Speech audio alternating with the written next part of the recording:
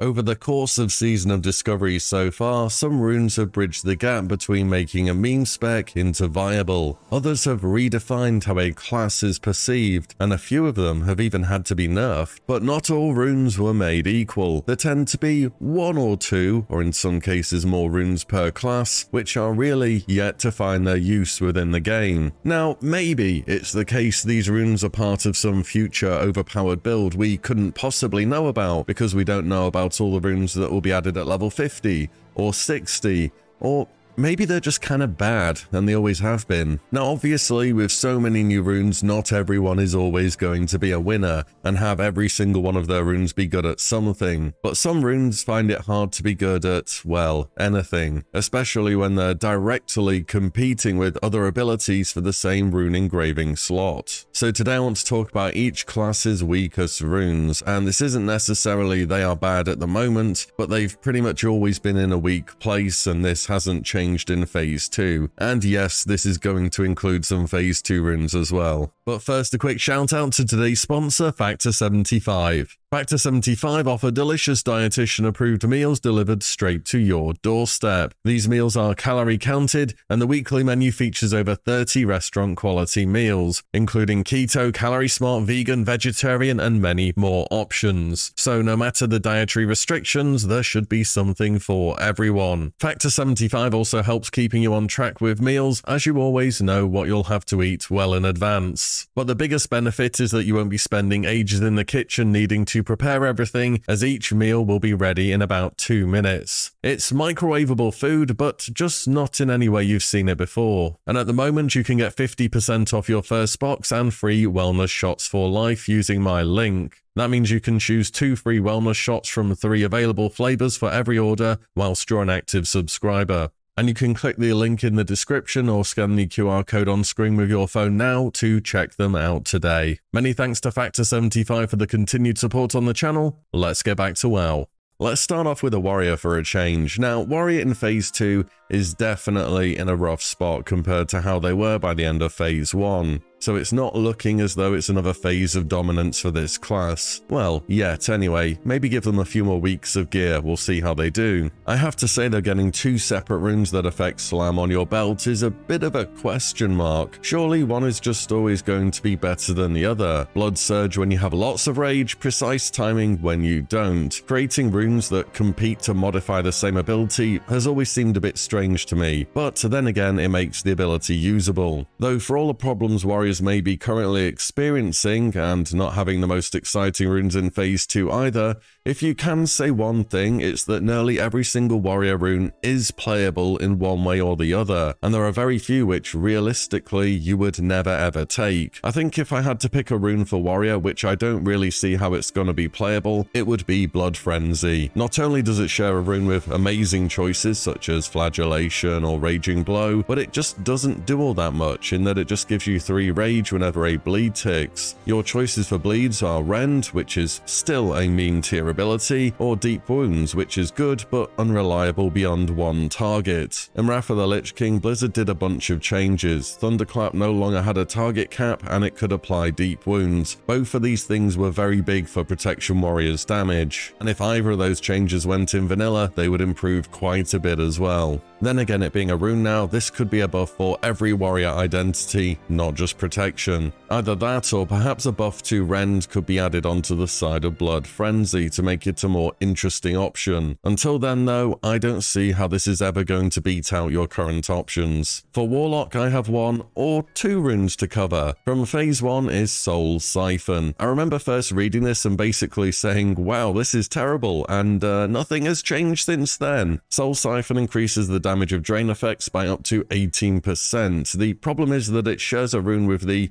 vastly superior Master Channeler, and unless somehow Drained Soul is made into an execute as it is in Wrath of the Lich King, I just don't see how this will ever be playable. I'm genuinely not even sure how to amend this rune to make it somewhat decent either. And on top of that, you need to invest 5 talent points in the Affliction tree to get 70% spell knockback prevention on draining effects too, making Soul Siphon into an overall very underwhelming pick. Next are some Phase 2 runes, which are probably a bit undertuned. Shadow Flame at a glance seems pretty cool. It's a frontal AoE that applies a dot effect. The problem is the damage it causes is just comically low. Like, the whole ability does about 200 damage or less. Its only use in existence is to allow you to press conflag in PvP without having to hardcast and immolate. Maybe that's enough to justify it as it currently is, but if it's not intended to do damage, maybe there could be a slow on this ability as well, just to up its utility a little bit. Another rather average addition for Phase 2 has been Grimoire of Synergy. It makes it so when you or your demon do damage, the other has a 5% chance to gain 5% bonus damage for 15 seconds. It's just too little proc chance for too little damage as it currently stands, and I don't see a scenario where you would opt to take this. Shaman just got a pretty large set of updates to all the runes that I would have picked here, but I think the leg runes are still the ones where a particular choice may win out over the others, but we're still very early into the changes and new metas can take some time to appear. I will say this is a section of the video I had to completely redo after seeing the recent patch, because all of Two-Handed Mastery, Ancestral Guidance, Earth Shield, and Spirit of the Alpha have been buffed, and Shamanistic Rage was modified, so basically you don't have to swap to dual wielding 2 Rockbiter weapons before using it now. To me, it seems following this balance patch, Shamans are in a position where each rune does feel playable in one way or another, and for me this is the class with overall the most well-rounded rune set at the moment. But if I had to try and pick a rune, I still think Ancestral Guidance is probably a bit too niche in its uses, and that too many Shaman identities really require Shamanistic Rage to be functional, because even post-nerf it's 75% of your mana bar and a damage reduction effect only on a 1-minute cooldown. But yeah, Shaman in general, they're looking pretty great at the moment. For Rogue, I literally have a list of runes to go through here. I know Rogues are also suffering somewhat this phase, but your good runes are really good and your other runes are yeah, not so great. Let's start it off with Slaughter from the Shadows. So this rune was actually great in Phase 1. It was situationally useful in PvE, and it was very good in PvP. Moving into Phase 2 though, Blizzard reduced the cost of Mutilate down from 60 to 40, and Mutilate is just an objectively better backstab in every way possible. So this rune is basically dead until something changes here. There's a lot of bonus crit chance for backstab through the talent trees though, so maybe this rune could make it so when these abilities crit, you also regenerate a bit of energy, just so it can try and compete with Mutilate a bit. Next is an ability which just got a few changes, Man Gauche. So with the updates, it will now cost 15 energy and will generate 3 combo points on your main target. The problem is it's still on a 20-second cooldown and shares a rune with the 40 cost Mutilate ability, which is both spammable and generates 2 combo points each time. And that, at the moment, seems kind of too good to not take. I've always see Man Gauche as kind of a mitigation tool for tank rogues if you want that 10% extra parry over some more resource generation that you can get from other runes, and seeing as it has a 50% uptime, it doesn't fulfill that role. I can see very real concerns later on down the road about rogues maybe hitting mitigation cap and just becoming immune to damage though, so perhaps that's why this can't have 100% uptime. Shiv is in a similar situation. It shares a rune with Mutilate and Saber Slash, and it just doesn't do enough to warrant taking. Guaranteeing a poison in PvP can be nice, but Mutilate just does so much damage at the moment, you're pretty much always going to go that. A new rune for Phase 2 is Poisoned Knife, which is Shiv, but ranged, and guess what? It's not very good. Its niche is again PvP, but guess what? The rune is competing with Shadow Step, and that's a pretty hard sell for me. Even though Shadow Step is on GCD, the Gap Closer is just so valuable for Rogue, and to be honest I'm not sure what you do with Shiv or Poison Knife either to try and make them seem appealing. You could probably put them on quality of life bucks and they'd still just be okay. Maybe that might be a bit good in PvP, not sure. And I'm just going to mention it here because I'll get a lot of comments if I don't, but yes, Shuriken Toss is kind of underwhelming damage and threat wise, but at least it's still a way to pull from ranged and get your Blade Dance going before your proper properly toe-to-toe with enemies. Maybe though it could do a higher percentage of your attack power to your main target, and then it could drop off when hitting multiple enemies. Though I will say that just a flesh wound has been buffed last patch to cause all rogue actions to generate 30% more threat. So maybe despite Shuriken Toss not feeling as though it's the best ability in the game, maybe it's good enough now to get the job done. Priests are one of the classes where nearly every rune feels playable in one situation or another. Okay, maybe Serendipity and Strength of Soul are kind of on the meh side, but at least they're playable if you're healing. But if I had to try and pick a rune for this video,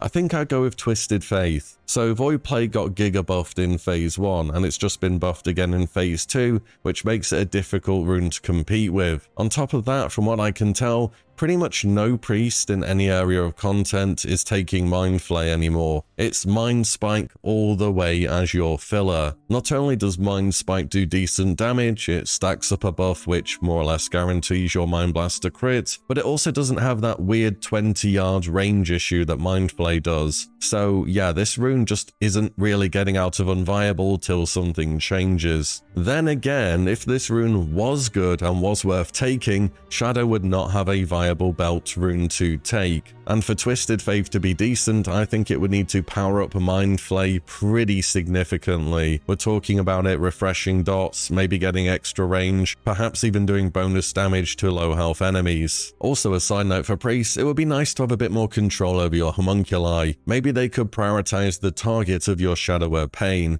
At least then you can send them in to attack something, and you'll know where they'll be going. Next is Paladin, and I think Paladins have a great set of runes in Phase 2, and again, basically everything has a place somewhere. The runes may not all be amazing at everything, but they're playable, if you know what I mean, and that's kind of the point of the video. But if I had to choose a rune to call out here, it would probably be Aegis. It's basically a replacement for Redoubt, but it can proc when you take regular hits instead of needing to be crit. It's just when it comes to tanking, your chest rune also has Divine Storm or Seal of the Martyr, which are both very good threat generators. The other thing is, block just isn't a very good stat when you're against bosses which do big hits, which is when you may think it would be useful. Blocking Classic is good at stopping lots of small attacks, as it prevents a flat amount of damage taken. Imagine getting hit for 100 and you block 30. That's pretty good, compared to a boss hitting you for 500 and you still only block 30 because the stat doesn't scale with damage taken in any way. Then again, this rune will be very good for dungeon or AoE farming, all of that stuff. Mage next, and mage runes are kinda stacked. Yes, even stuff like Enlightenment is playable on longer boss fights, and as memey as Arcane Surge is, it lets you win a fight once per 3 minutes, and the 3-minute mage is a build archetype that goes back a very, very long way in this game. So what I want to bring up here are actually two of the new runes to this phase, in Spell Frostbolt and Frostfire Bolt. So it turns out their base damages are kind of low, leading them to struggle to see viability over some newer options. I did have big hopes for Frostfire Bolt coming into Phase 2, since the Mage Tree at 40 held so much potential for it, but it's just not happened whatsoever, and everyone's still just blasting away with Fireball or Arcane Blast. I'm still optimistic though. I think these new spells that can double dip into talent trees have a ton of theory crafting potential, and maybe Blizzard are cautious on overbuffing because they know some secret build which is actually super OP, or maybe at least so next phase when we have more talents to play with, but for the time being, neither of these options seems great. Next is Hunter, and oh boy, did you think I had a list for Rogue? Well, wait till we get through all this then. First up is Cobra Strikes. There's a few abilities like this where they only proc off shot abilities, so Arcane Shot, Multi-Shot and so on, not auto attacks, which means its uptime just really isn't very good. If Steady Shot was playable, more on that later, perhaps this could be decent, but as it stands at the moment, it's not great. Lone Wolf is another one of those things which I feel as though I'm going to have to mention, otherwise people will comment about it, but it actually is playable this phase when AoE farming as a hunter, which is now possible thanks to Trap Launcher and Explosive Shot. You just have your pet die when pulling and the rune will activate. Carver's next. It has poor base damage and it doesn't doesn't scale well with equipping one-handed weapons, and dual wield is all that melee hunters care about right now, so you could make half hit with both weapons, have a lower cooldown perhaps, or just straight up do more damage. Serpent Spread is another underwhelming AoE ability because Serpent Sting by itself just doesn't do enough damage to care about. Not sure how you change this rune to make it interesting, probably need to rework. Sniper training got nerfed pretty heavily before Season of Discovery's release. 10% crit for standing still for 6 seconds is just too much standing for not enough crit. Oh, and it's only for shot abilities just like Cobra Strikes. Steady Shot feels undertuned for our current phase in the game, definitely overshadowed by the new Melee Specialist rune, which is also on the belt too. In fact, marksman builds for Hunter at the moment are on the weaker end of things, and this rune isn't helping. Invigoration and Master Marksman are runes whose primary purpose is to aid mana costs. But now that a very overpowered version of Aspect to the Viper is in the game, which only has a 10% damage penalty, it's 50% in Wrath of the Lich King by the way, all these runes just stop serving a purpose the moment you get Aspect to the Viper. Both of them probably need a rework. Druid is another class where I've had to change up what I'm covering for this video in a big way. So with the recent patch, all of Living Seed, Nourish, and a Life Bloom received big buffs, which should make them at least worth considering taking. Before the patch, I had all 3 of these down here as in need of a buff, but Blizzard beat me to it, so good on them I suppose. I'm still not convinced Living Seed is playable with how much crit we have at the moment. You'd more or less have to go in to improve regrowth in the restoration tree to get value, but a bunch of the healing to mana cost of regrowth is in the heal over time effect. Also, if you took Living Seed, you cannot get Fury of Storm Rage, and the instant cast healing touch proc from Fury of Storm Rage is nice, but what it also gives you is a free spell to fish for Dream State procs, which both puts a 20% nature damage taken debuff on an enemy, as well as giving you 50% extra in-combat mana regen, which is super strong. So Druid's kind of still in a bit of a strange spot as we currently are. Wild Growth should still be the big carry for your healing all the same, but Druids have leaned into this DPS healer hybrid throughout Season of Discovery so far, and whilst perhaps that was not exactly what Blizzard intended for them to be doing, they are very capable healers, and it's a different playstyle from your typical classic healer too, where DPSing typically is not encouraged at all. So maybe this is a surprise discovery of the season, and a discovery worth keeping. But those are just my impressions on the runes as they currently are, and following the recent big update patch. So let me know your thoughts on whether you're happy with the changes which have just been made, and whether you feel as though there are any runes on your class which need to be addressed or buffed in some way for the future. And finally, thank you all so much for watching and listening in, and I'll see you all in the next one very soon.